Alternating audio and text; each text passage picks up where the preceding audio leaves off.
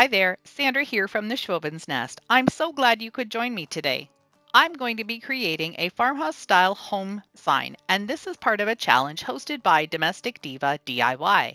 If you have not seen Sonja's channel, you need to go over there and check it out. Subscribe to her DIY channel, and she also has two other channels, Domestic Diva Home and Cooking. She is an amazing woman and does all sorts of great things, so you're sure to find something you love on one of her channels, or maybe all three of them. I'll have her channels listed in my description box, so make sure you go check them out. This is a cupboard door that I picked up at IKEA a while back. It cost me all of $5. And I really loved the lines of it. I like how the inside looks, but it's just not the right color. So I'm going to tape it off and work on the frame portion first. To prep the frame portion for painting, I took it outside and used my sander on it just to get some of the shiny finish off of it. Cupboard doors always have a really durable finish on them, but I needed to rough that up so I could use the antique wax that I want to and get a darker, deeper color. I'll be using bare, dark antique wax, and it's just a really beautiful chocolate brown and works really well for antiquing things. I'm just using a paper towel to apply the wax, and I'm going to be doing a couple of coats. You can see that I'm already getting some beautiful brown color on this, but I'm going to want it to be a little bit deeper. So I'm going to continue applying the wax until I get the color I like.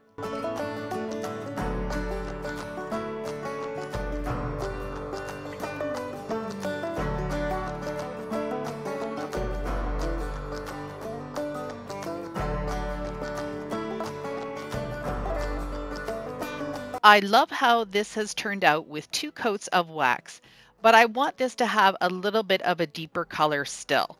So I'm going to use some black chalk paint and give it some dry brushing just to bring out a little more richness. Dry brushing is easy to do if you've got the right tools. This brush had a little bit of dampness to it yet, but that's okay. I was able to just use it to blend in with the dark wax, and the result was just beautiful. I am really happy with how this turned out. Look at how beautiful that wood grain looks, and the black just gives it so much more depth. I know you're probably thinking, why am I covering up this beautiful wood grain cupboard with white? Well, a couple of reasons. The color looks really nice on camera, but it's kind of a pinky beige kind of color. So it's really not something that fits in with farmhouse decor. And I really love the contrast between the white and the dark brown. I'm going to give the inside 2 coats of white chalk paint.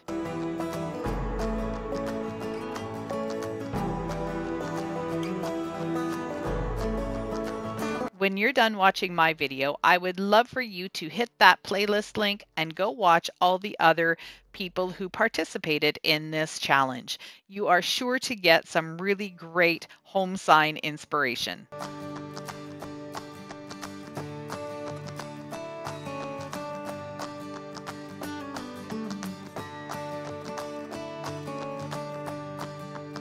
So I've got the 2 coats of white painted, and here I'm just adding some lines with a pencil to make it look like shiplap. This is something that I really love to do. Anything that's white, I want it to look more like a shiplap look. I just think that's a really neat way to have some lines in it. It looks more like planks, and just using a pencil seems to work out the best for me. I've chosen to put a stencil down in the bottom corner of the frame, and the stencil says this home is built on love and shenanigans, and I just thought that was so cute. The stencil is part of a package that I picked up at Joann Fabric and Crafts, and it's a paper stencil, but it's fairly thick. I've never used this one before, so I'm really excited to be showing you how this one turns out. To apply the paint, I'm using black chalk paint and a makeup sponge. This is my most favorite thing to use. is these makeup sponges. They're absolutely fabulous for stenciling, and they give you a really nice texture, and they're really easy and small to work with. You may be wondering why the bottom part of the frame doesn't look pure white like it did previously in the video. So I had tried something and it didn't turn out. So what I did was I put one coat of white chalk paint on it, and then I rubbed a lot of it off because I wanted to see if the wood grain would show through, and it does show through, but the other portions of it looked on the pink side. So I didn't want that. So what I ended up doing was letting the stencil dry and going over everything with a couple coats of white chalk paint, and then I re-stenciled. So this is the original stencil that I put on. I just wanted you to see how it works and what it looks like. The last thing I did was take a little bit more of the antique wax and rub it over the white chalk paint. Now, unfortunately, I missed hitting the play button when I was doing that, so I don't have any footage, but you can kind of see here in the frame what it looks like.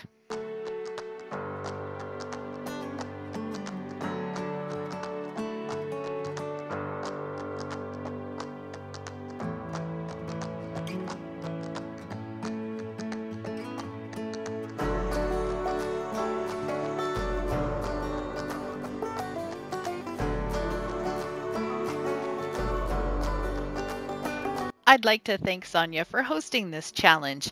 It really made me think outside the box. If you like this kind of content, I would love for you to hit that red subscribe button and stick around a while. You can also click the bell to get notified when I upload new videos.